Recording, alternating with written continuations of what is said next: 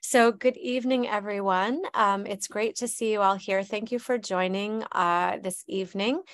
I am Meira Neggaz, for those of you who don't know me, and I proudly serve as the Executive Director of the Institute for Social Policy and Understanding. As you all know, we call ourselves ISPU for short. We really appreciate your interest in our work broadly, as well as just your interest in this fireside chat tonight. I personally really enjoy these informal sessions that we've been doing for about a year, that just allow us to peel back the curtain a little bit for a behind the scenes look at our projects, our work, our organization, our colleagues in the field, and the people who really inhabit the space in which we work.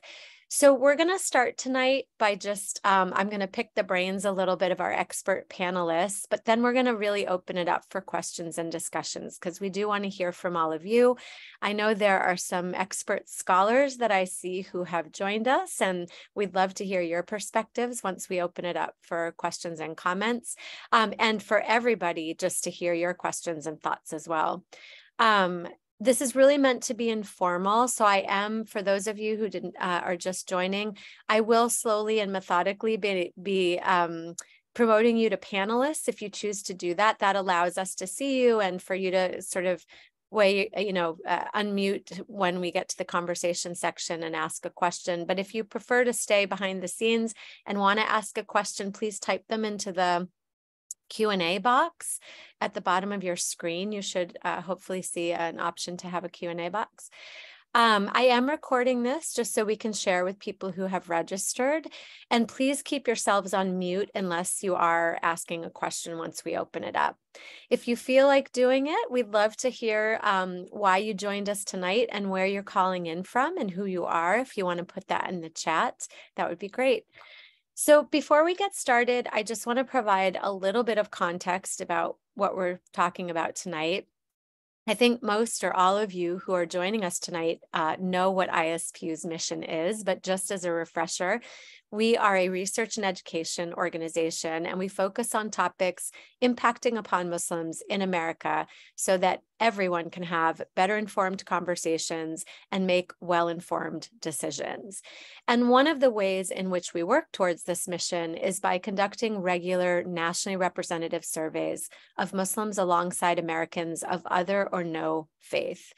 And while each survey that we do and that anyone else does is unique and vital, we are certainly by no means alone in this pursuit of knowledge and facts. And so we're really grateful to have our colleague from Pew as well here tonight.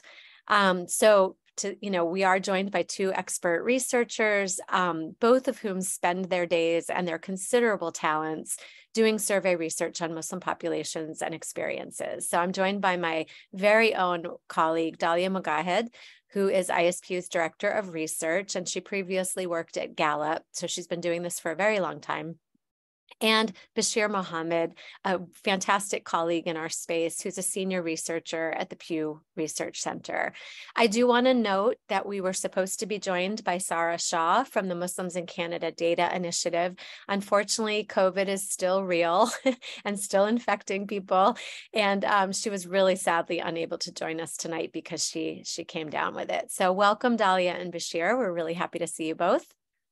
Thank you for having us. So let's get right to it. I am going to start with you, Dalia.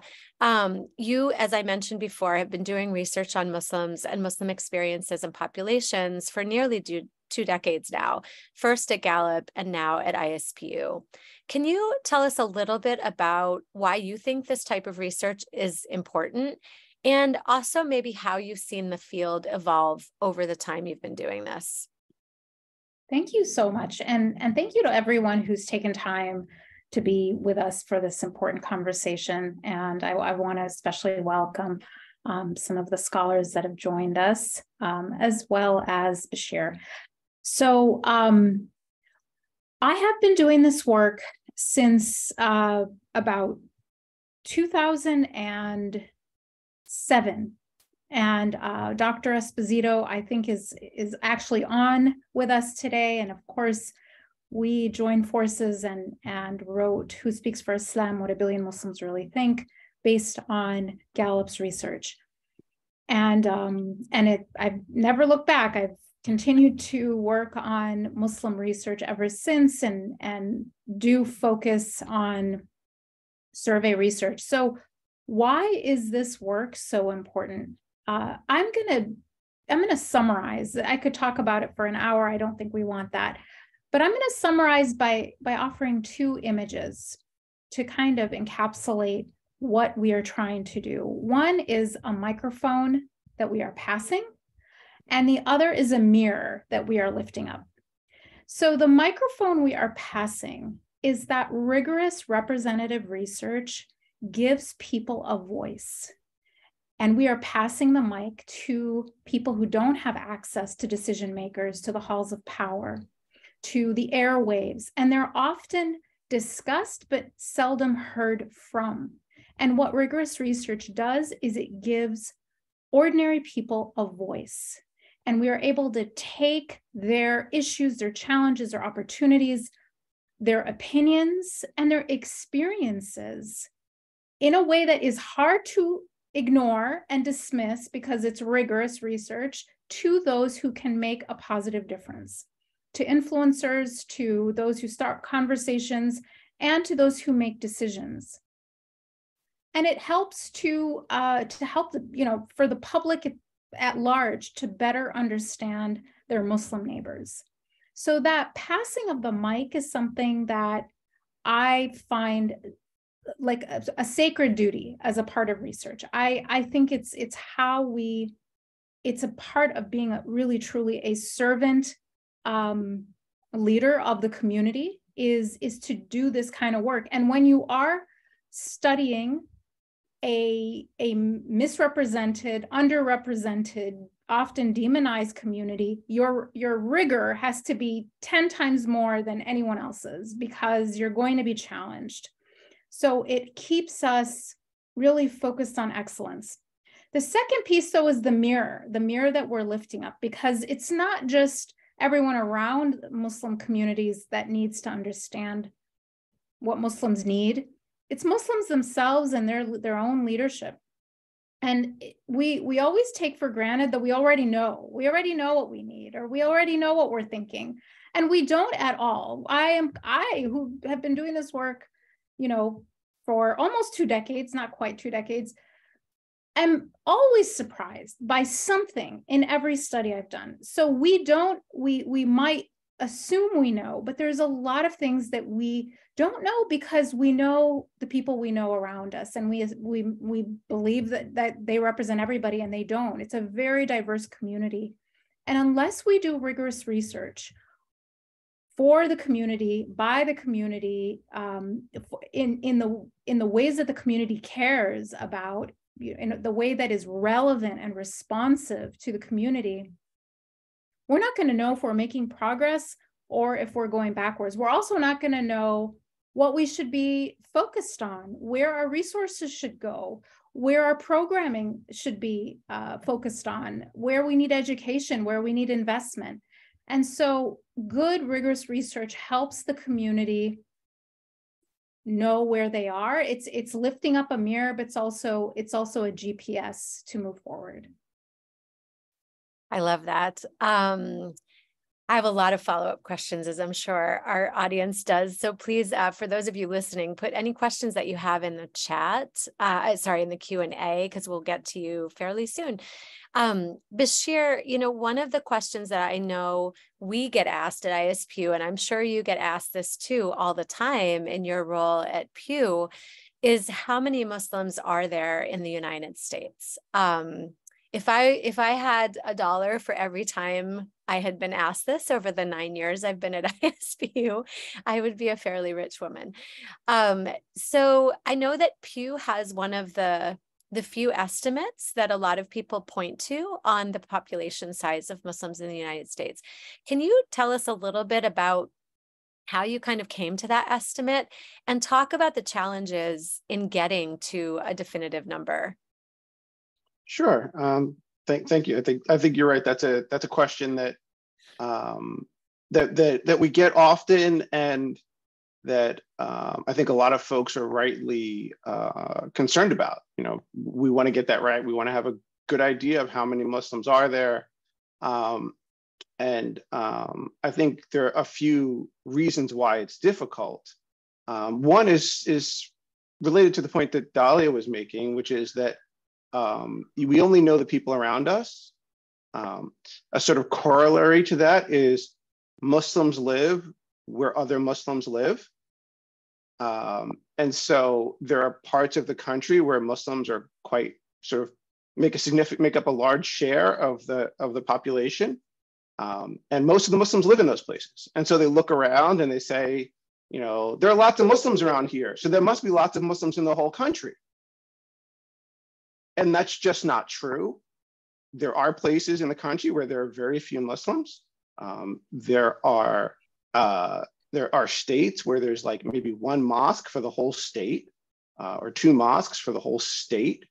And so while you might, you know, I live in the DC area, I previously lived in New York, I previously lived in Chicago. These are all places with large Muslim populations. If I look around there and I see how many Muslims there are, I'm going to get a sense of like, well, if I project that out to the 300 plus million people in the country, I would assume a pretty large number of Muslims. But going back to that rigor point that Dalia says, the sort of rigorous data suggests that that's just not true because Muslims tend to cluster in these places.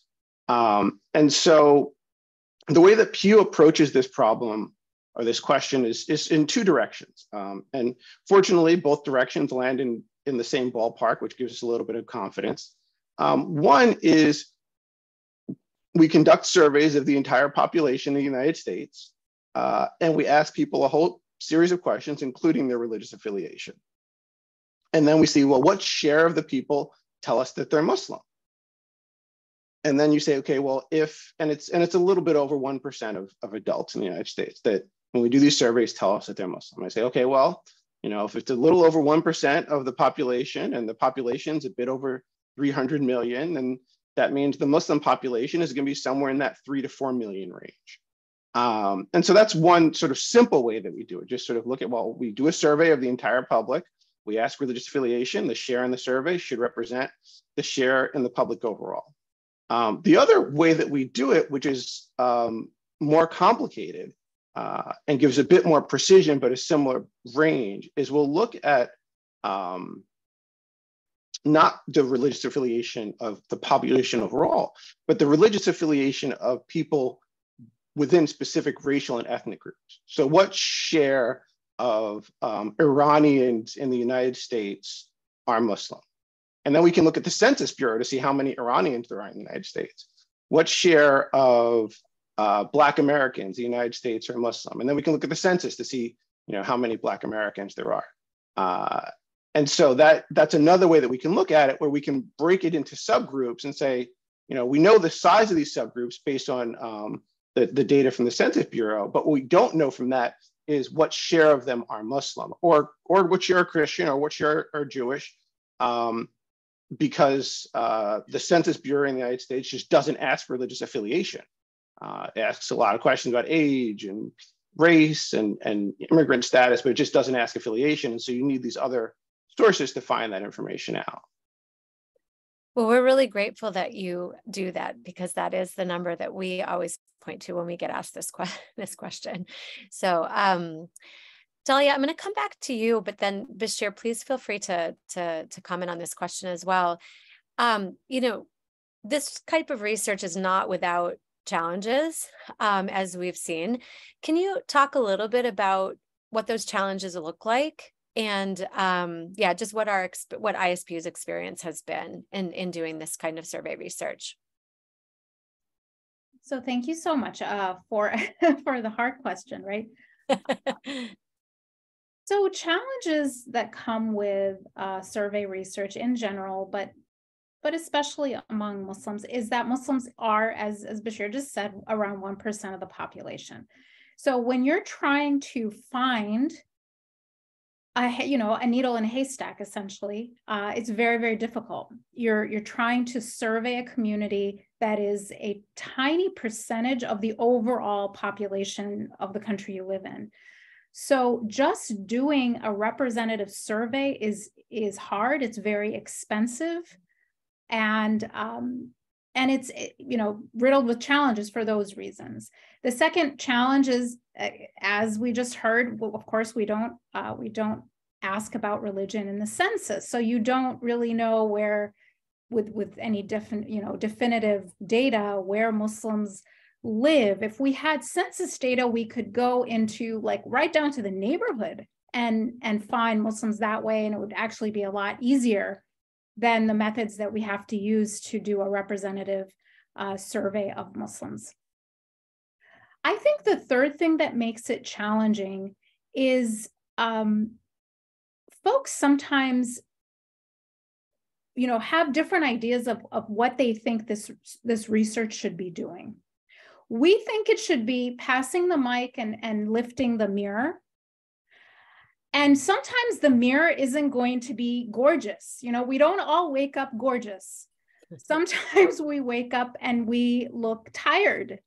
Muslims sometimes look tired in the data.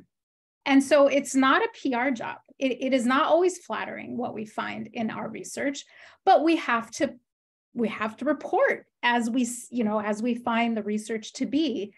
And I think that can sometimes be a challenge for folks that already feel so attacked and misrepresented and negatively portrayed, to kind of deal with that and digest that. So the way we get around that is we ask everybody the same question, right? We have as you mentioned, we ask Muslims, Jews, and the general public all exactly the same question across our surveys, so that when Muslims look tired, guess what?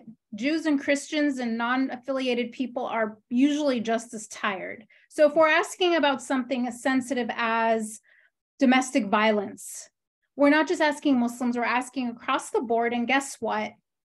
It's about the same. It's actually exactly the same across the board. And so we're able to, lift up the mirror without making that mirror actually embolden or put a weapon, be weaponized by folks who are trying to further demonize our community. So I think that challenge of how do you do honest work without emboldening your enemies, because you're not always going to find awesome things, is kind of rectified by asking everyone the same question, which is what we try to always do. Besheer, any additional challenges that you would want to note? I'm sure you run into the same kinds of things. Yeah, I mean, I think I don't know that there's any additional ones that I would note. I think that we run into a lot of the same issues because it's just the nature of the work. The fact that it's really expensive to do this kind of work in a rigorous way, especially if you're talking about surveys. Sometimes you can, there are some questions that you can answer without using surveys. You can use focus groups, you can use other sorts of tools, but when you're trying to do a sort of national survey, it's gonna be expensive, it's gonna be complicated, it's gonna require a lot of work in terms of figuring out how to do it, where to do it, in order to make sure that it's representative, right? The easy thing would be, okay, let's go send a mailing to all the mosques and ask the mosque leaders or the people in the mosque, well, what do you think? And you get the views of lots of Muslims, but those would be the Muslims that are associated with the mosque. Mm-hmm. And what the nationally representative data tells us is that's not all the Muslims. Oh. Sorry, can everyone mute? Please, thanks. It's mine. Oh, Dalia. I'm so sorry, but now we have Okay. Sorry, Besheer, did you want, was there a No, I was just saying that, we know that that there are shortcuts that you can take, but the shortcuts often compromise the quality of the data. If you just go to mosques and ask people, what do you think about, mosque? How important are mosques to you? Well, you're associated with a mosque, so clearly you think they're at least a little bit important. Or if you just ask people who have Muslim sounding names, well, what about all the folks who are converts? What about, Black Americans who, there's a whole host of folks who don't have Muslim sounding names or stereotypically Muslim names, and you'd sort of systematically miss them. And so doing it well, doing it right is difficult. And we also do run into a lot of the same issues that Dalia talked about in terms of the balance between being sort of as honest with the data, being honest with the data, even when it's not flattering, and providing enough context that it doesn't, that it can be properly understood.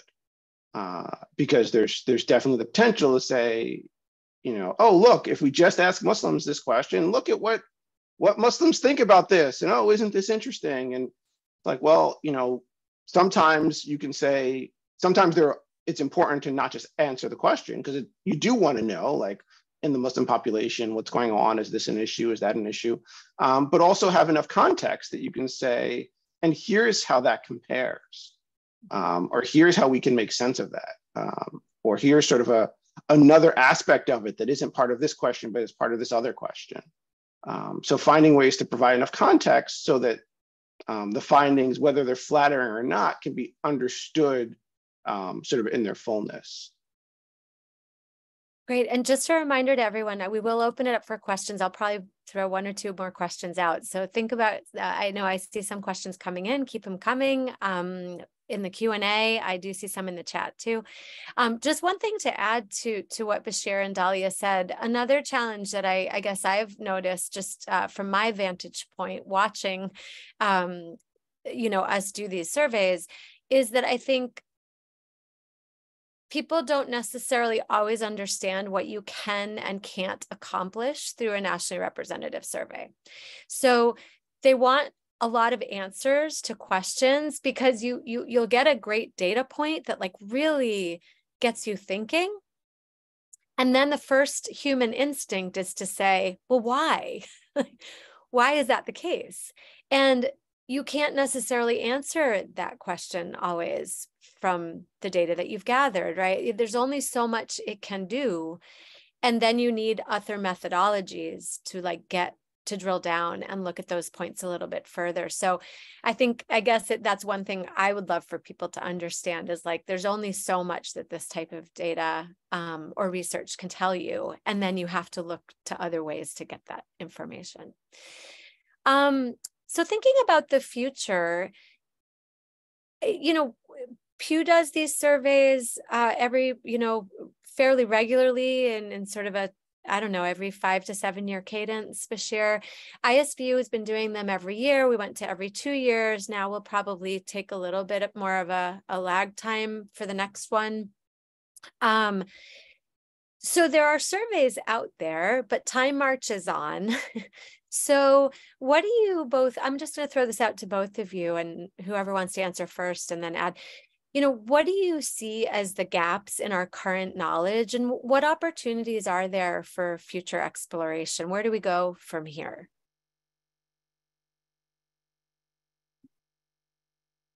Besheer, I'll start with you this time, just to, yeah. Sure. I think that, I guess there's sort of two ways that I think about this.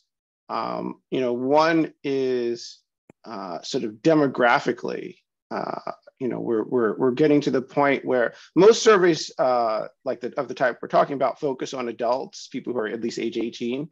And there's sort of a new generation of folks that are sort of growing and becoming a critical mass who don't see 9/11 as the before and after. Like everyone, all the panelists, most of the folks on this call, you know, have memories of before 9/11 and then memories of after 9/11 and like have been impacted in various ways and think about the ways in which society and their lives changed. And we're reaching the point where there's a growing share of adults that were born after that.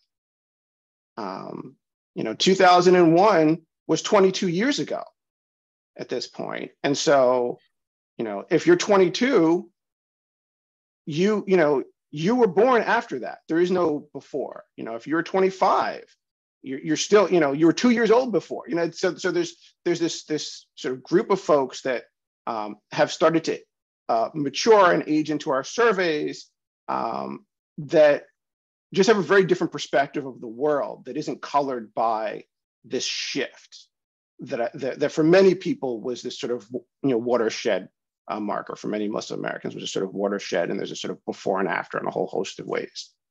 So I think that's one thing that new research can shed light on, is the ways in which that population, those folks are different. And I can tell you, from my daughter, they're different in a variety of ways, but having sort of survey data that really looks at that in a systematic way. The other isn't demographic. I think it's slightly related, but is more substantive, is the fact that there is a growing population within the Muslim American community that sees Islam as more of a culture or ethnicity than a religion, that are not particularly tied closely to the theological beliefs and practices, but are still like, well, I'm going to still, during Ramadan, go to my parents' house and, enjoy the iftar. I'm still going to be at the Eid celebration. These sorts of things. I'm still going to give salam if I see a Muslim.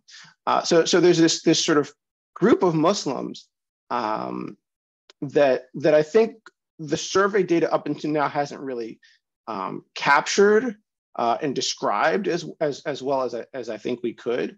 And that I think that within the Muslim community, especially the more religious parts of the Muslim community, there's not even a recognition that they exist. And so it's another one of these places where the survey data, if done properly, can sort of shed light on, hey, look, there's this other set of folks who are saying that they're Muslim, and it means something different for them than it does for you. So those are two I think two things that I think new surveys about Muslim Americans can explore. Dalia, does anything else come to mind for you in terms of gaps or future exploration?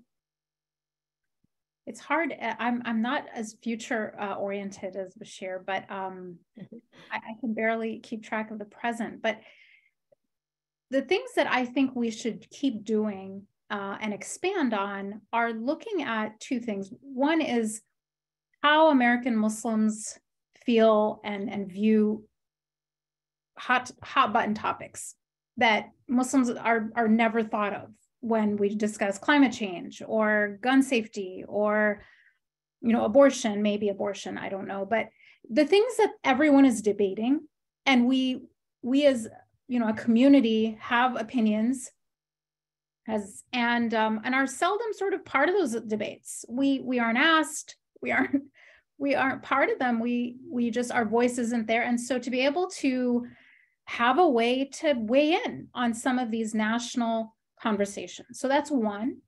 And then the second thing that I think we need to keep doing and expand on is deeper dives into the needs of Muslim Americans, the challenges facing American Muslims. I remember when I first started this work, especially internationally, it was about asking the question, why do they hate us? So it's kind of us, it's all about us. But also, how do we dispel misconceptions? And Who Speaks for Islam is a really good, strong response to so many of these misconceptions. And it was just like Muslims speaking for themselves, telling us what they thought about democracy and women's rights and so forth. And those things are so important. But now, I feel like that's already out there. We've done that work. Now we need to challenge, we need to have a different conversation. Like, the conversation needs to be, here is what everyone else, here's what our government is getting wrong for us. Here's how they're not meeting, the bare minimum of our needs as citizens. So the study we just did on banking while Muslim is a really good example of that. And it's a study we would have maybe not like never thought of before, but it wasn't as top of mind. We were too busy sort of telling people who we were and just, correcting them on that we didn't have enough time to say, and by the way, we're not okay with how you're treating us in this way. And here's the data to prove that there is a disparity and there is discrimination. And what are you going to do about it? So I think more and more research needs to be done on the needs of American Muslims. So another area of need that we uncovered is like voter suppression. I would have never thought of that, but actually one of our advisors suggested we look at that, and we did, and we were surprised to find that a lot of people experience voter suppression. And so I just think we need to do a lot more on where are people's challenges and how do we help folks make positive change in their normal everyday lives? Great. I think I can throw out a few more questions later if there's time, but I think I'm seeing some questions come in the Q&A and also in the chat box. So I think I'm gonna try to get to some of those now. So if people have, questions, please put them in. I'm gonna start, there's actually 3 questions about data and findings, like specific data and findings. So I'm gonna throw those 3 out first, and please feel free, Dalia and Besheer, to answer what you can. One question is, I think this person is asking, is there any survey research like this or anything that the survey research that Pew or ISPU has done already? Is there anything that it can tell us about LGBTQ Muslims? So that's one sort of data-related question. Another is, how have we seen the wider American community's perception of the Muslim community change over time? What has that looked like? Have we tracked that over the past, 10 years or so, and how has it changed? Is there greater polarization or greater harmony? And then somebody else asked about, in terms of community measurement, into Besheer's discussion before about tracking populations, do you know, for example, the Jewish community, how the Jewish community has measured size, and how that might be different from the size of Muslim population? So I'll stop there. Those are the 3 data questions. Okay. Besheer, do you want to start, or should I?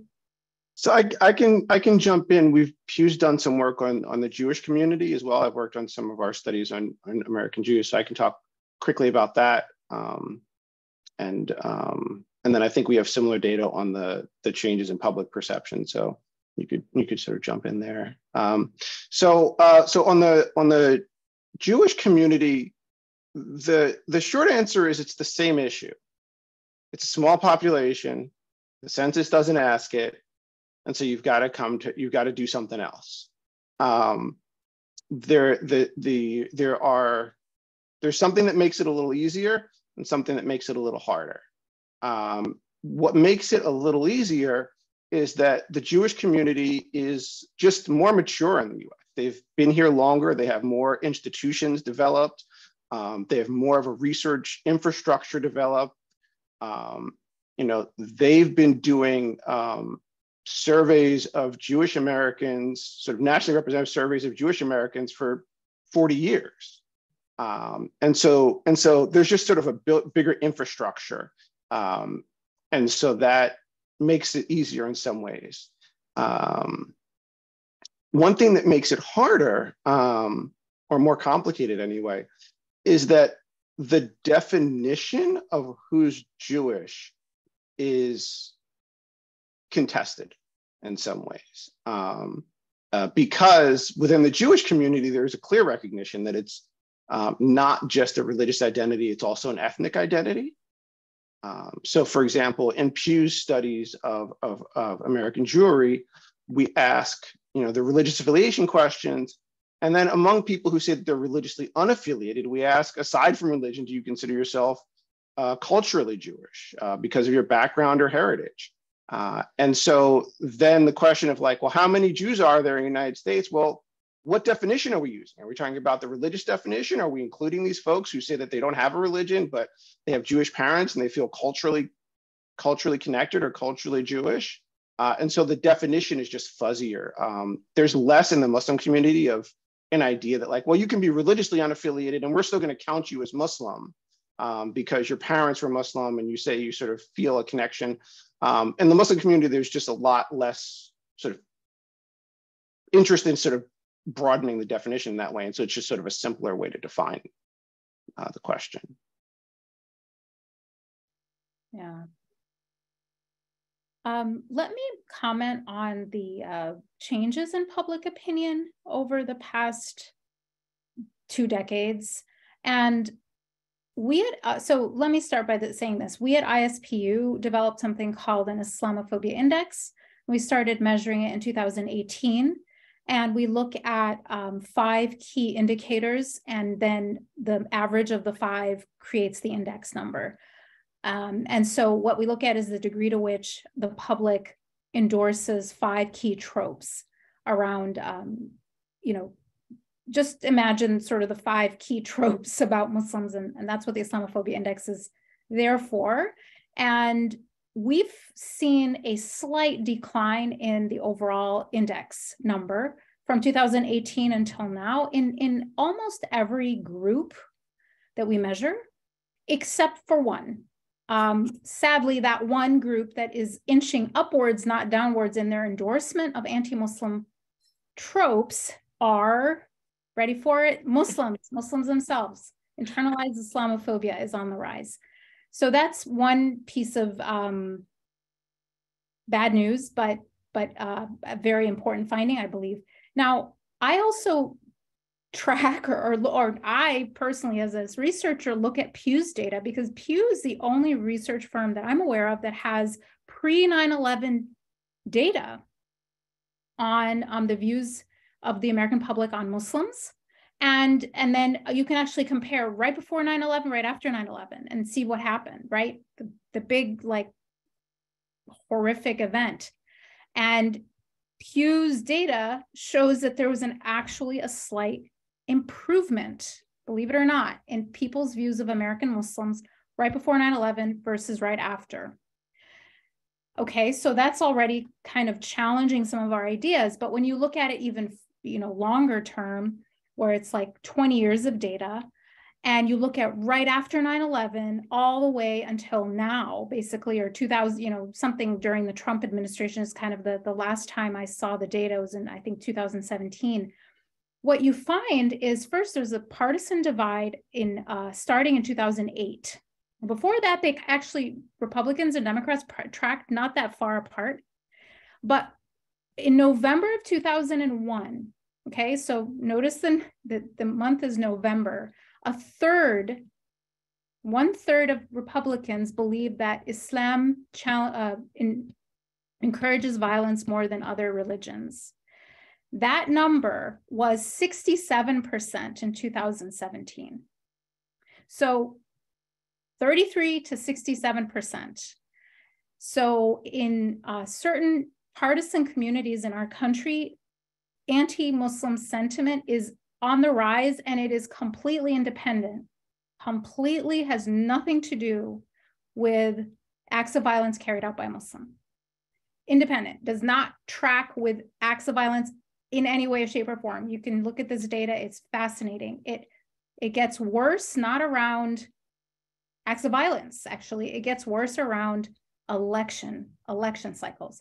So you see very clearly in this data how Islamophobia is a tool of public manipulation, and it's a political tool, not an organic kind of response to bad things happening.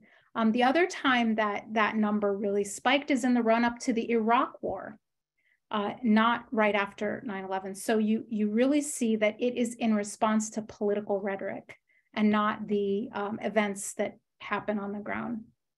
Now, I want to also respond to the first question about LGBTQ Muslims. We've been asking in the demographic section of our research about people's sexual orientation, I believe, since 2018. And we've consistently found that around 9 to 10% of every faith group, except for white evangelicals, where it's about 1%. But other than white evangelicals, everyone else, it's 9 to 10% identify as non-straight. Now, it could be gay, lesbian, bisexual, other, but they're not choosing, straight. And that includes Muslims, are in the same, kind of conform along that that norm or that that average that we're finding in the research. White evangelicals are the only group where it's 0 to 1% every single time we measure it that are identifying as non-straight. Thank you both so much. Rafat, I'm going to come to you in just one second, but just to comment on the last note that Dalia gave. One thing I'd like to note, and Dalia and Besheer, who are the experts, if I'm saying anything that's wrong, correct me, but drilling down into more specific questions about some of the subpopulations. So whether that's LGBTQ individuals or a couple of other people have asked about, for example, specifically people of Somali background, or other, sort of subgroups within Muslim communities. Because this research, this nationally representative research is so expensive, and the numbers, when you cut it in a million ways, the numbers who particularly belong to some of these subgroups are just so small that it's impossible to make inferences about, lots of questions that you might want to ask. So I just wanted to mention that because I know a lot of questions are coming up in the chats and Q&As about very specific subpopulations, and that can be difficult. Rafat, I see you want to ask a question, so go ahead. Yes, please. Thank you so very much. It's kind of very traumatic, but I will have to let you know. We are dealing with a very solid, horrific situation. My husband and I are still reeling from that experience that we faced by this mosque, which I will tell you later. On the day of Eid al-Fitr, we went to the mosque. We went to this venue to pray. We didn't have the registration because I'm really sorry. I know that you and I understand this story, and I'm very sorry for what happened. I do, given the time and sort of the expertise of the panelists, if you have a question about survey research, this is a very appropriate time for that. If not, let's you and I. So my survey question would be, okay, what have your organization done with regards to all the mosques and this particular mosque who has who have adopted a Machiavellian policy? The board runs like a boys' club. They are very misogynist and patriarchal. And when you ask them some question, make a recommendation, they retaliate against you. This story, if you want, let me tell you, to even speak on my behalf, but sister, this will go in the newspaper.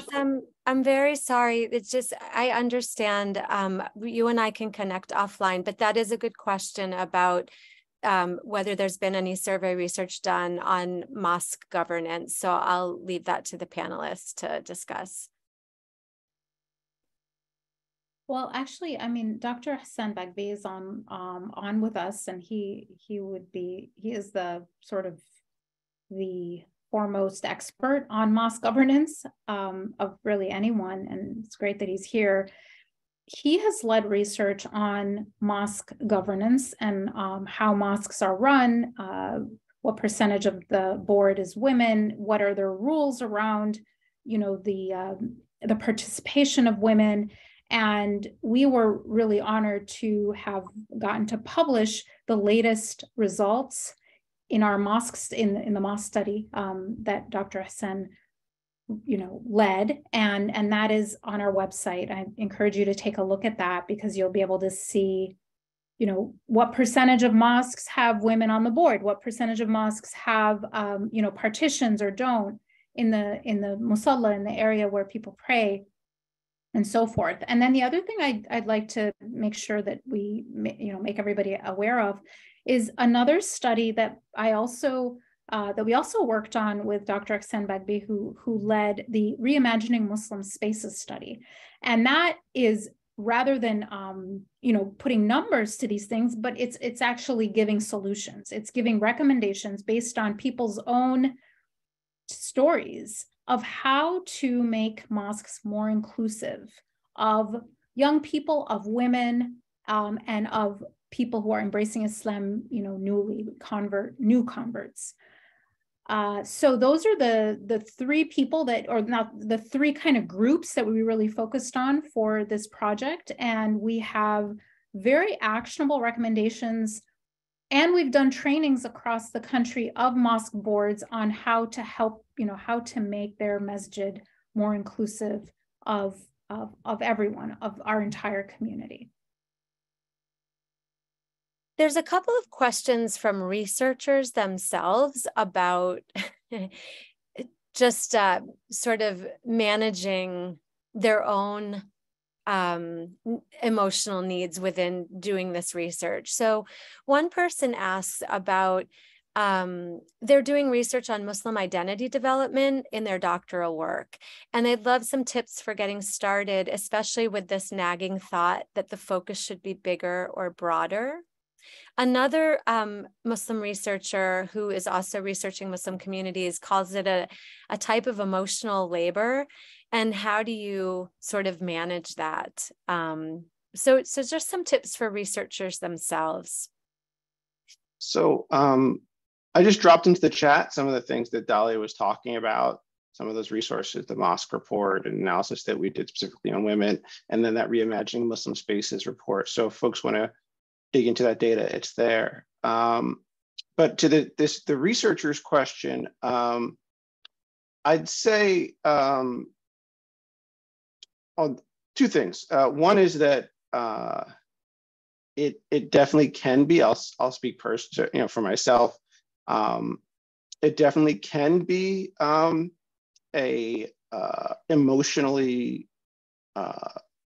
an emotionally draining exercise to do research on a community that you're involved in, that you're invested in its success, especially when the findings aren't in line with where you wish the community were.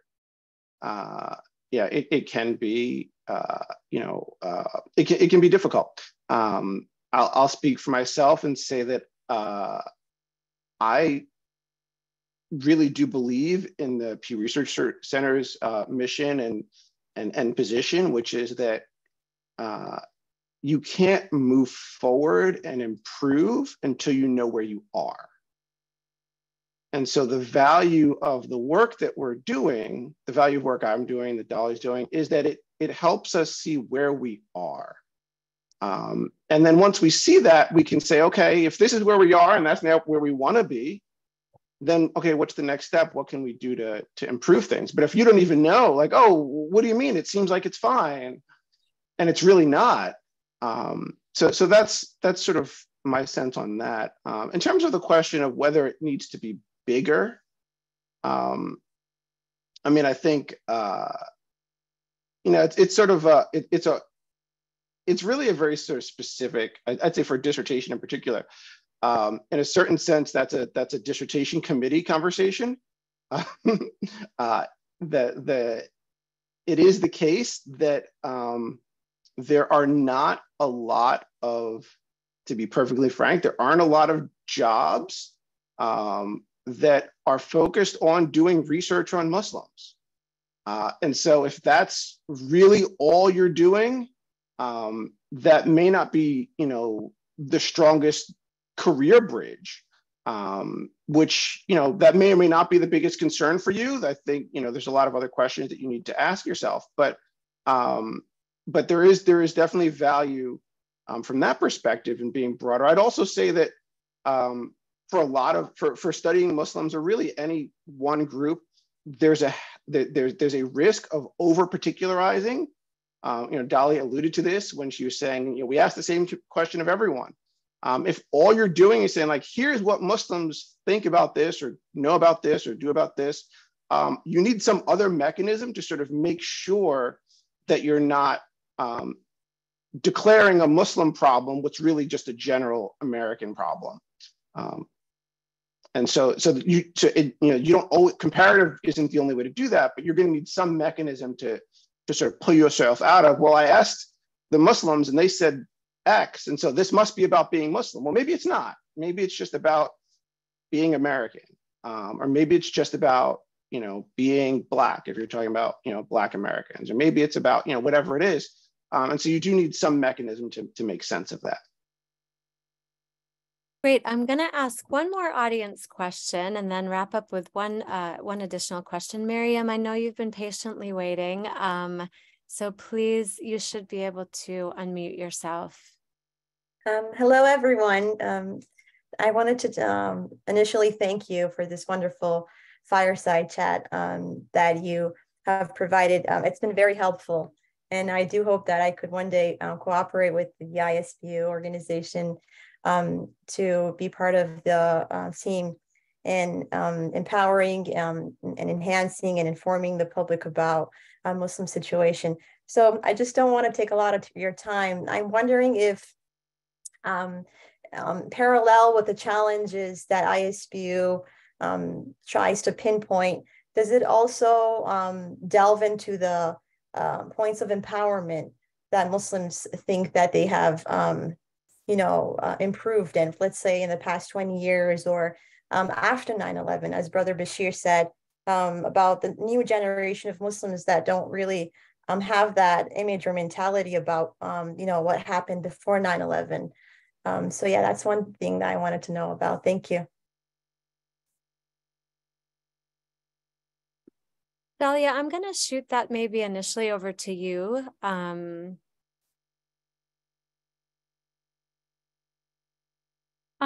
So I guess the question being around empowerment, and we have survey research that I think people find a lot of empowerment in. And I'll just mention a few things. And it's not always survey research, but there's a number we found in our latest survey in 2022, where we were able to estimate the number of jobs that American Muslims create in America. How many jobs American Muslims create.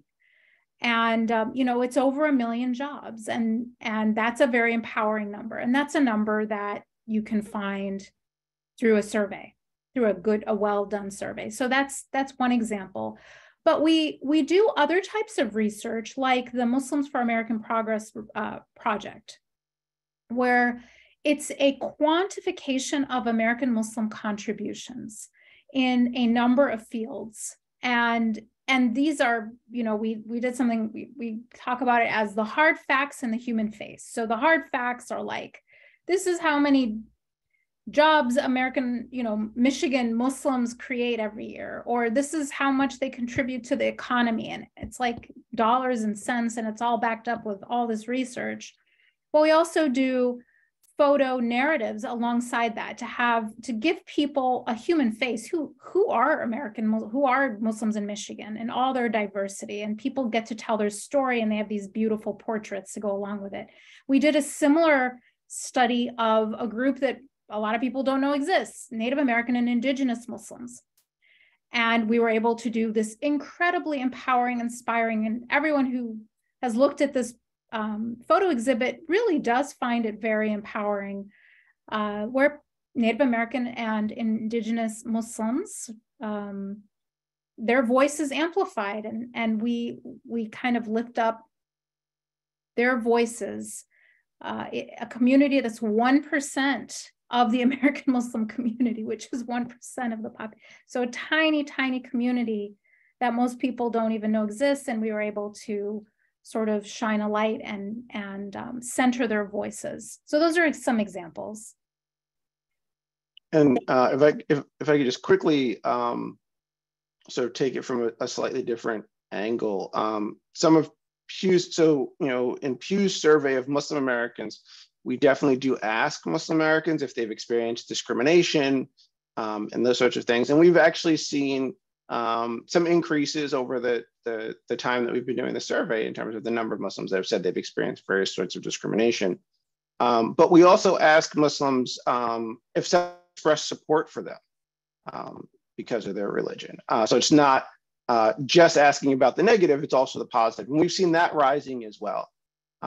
So that's sort of another way that the survey data shows, so a different perspective or more complexity is that while there's definitely discrimination that's present, there's also an experience of welcome that some Muslims sort of talk about and point to. And so there's sort of both pieces of that. And if all you ever talk about is the discrimination, you can lose sight of the fact that like, that's not the only thing that's happening. Great. In the few minutes that we have left, I can't think of a more perfect person to end with than Dr. Esposito, who has a question. So Dr. Esposito, please go ahead. Yeah, I'll unmute, but I won't show you what I look like right now. I'd rather have this phony picture up there. I hear today talking about the fact that many Muslims, or more Muslims, are moving towards thinking about culture and ethnicity as an ID rather than religion. And this is not just true for Jews, it's true for Christians, et cetera. It's certainly in a number of Western countries. Does this say anything about the exposure to American or sort of modern American, depending on your European country, European culture, or perhaps does it constitute a challenge to imams? Does it constitute a challenge, to Muslim scholars of Islam? I can think about the situation I was in a couple of years ago. It was more than that, but I don't want anybody to be able to figure out where I'm talking about. I'm at a wedding with my wife, and we're probably the only non-Muslims, and we're sitting with somebody who basically is saying that his father, now the grandfather of his children, his father established the mosque, but he probably was going to have to move away from his father's mosque because his two sons in their mid-20s came home and said, the imam's sermons and his outlook on the world don't match. And I've seen that in Catholicism. I've seen that in a number of forms of Christianity. So I think there could also be something here. I'm not an expert on, the profile of imams, et cetera, but it's just my experience in a number of religious traditions is that there's a lag time in terms of the way in which, if you will, official religion or officials are having to deal with a significant number of an older generation, but also figure out a way to pull in a newer generation. And it would seem to me that if you're in a country like America or many countries in Europe today, which Islamophobia is an issue, in addition to the cultural issues, there can be reasons why people segue out. I mean, it's just a question that I would raise. For future consideration. We don't have to do it tonight. But I'll be with Dalia in Doha so we can discuss this at great length. Hey, can't wait. I think, that what we heard in the focus groups we did for when we did Reimagining Muslim Spaces, from a number of people, from young people, from young women, from young men, and even from some older folks, is that when they felt the most alive in a masjid is kind of in two instances. One, when the congregation itself was welcoming, that they kind of felt like family. One woman said that she would go to this one Jummah and she didn't even speak the language. This is so strange. The khutbah, the sermon was in Turkish, and she didn't understand Turkish, but she went because she just loved the people there. So it was that important to her just to be around people she liked that felt friendly and warm than even understanding the sermon. So that was one. And then the second one was relevant sermons, relevant educational programming. That's what made people want to go to a certain, sacred space, and they felt included, they felt seen. So the opposite of that, if you're feeling totally alienated by what the imam is saying, one can imagine that would kind of drive people away. I think Yaqeen did a study on doubt. Now, these weren't people who had completely like left Islam, but they had experienced a great deal of doubt.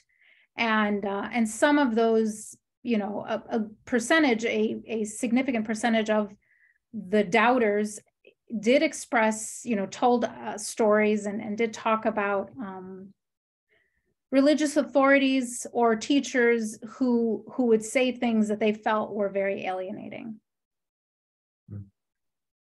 Wonderful. Well, thank you both so much. ISPU is nothing if not on time. So given that we've come to the conclusion of this hour, I want to thank everyone for joining tonight. We will be sending out this recording to everyone who registered. I know there's been a couple of questions about that. I'll also try to include some of the links that we talked about tonight so that you can access them from that email.